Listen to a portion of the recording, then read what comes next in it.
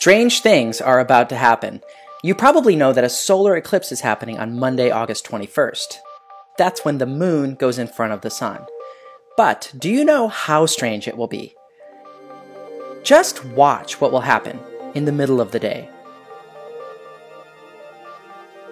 It will suddenly get as dark as twilight. So dark, in fact, that you'll be able to see stars in the middle of the day. Animals get confused. Birds start singing their evening songs.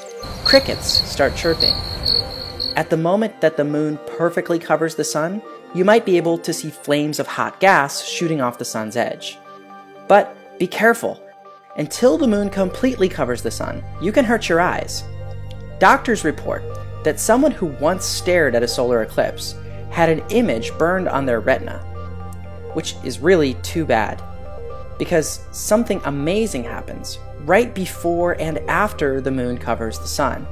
As the moon goes in front of the sun, its rugged surface lets beads of light shine through, resembling a diamond ring.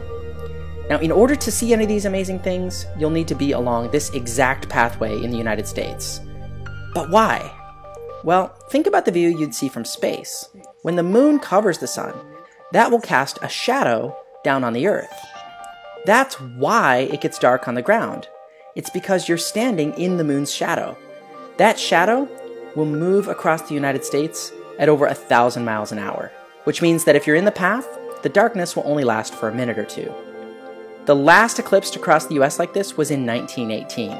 Think about that. That means your parents, even your grandparents, probably have never seen one. So don't miss out. Make sure you know exactly what time it'll start for you. The website eclipseamerica.org can tell you based on zip code. Have fun and stay curious.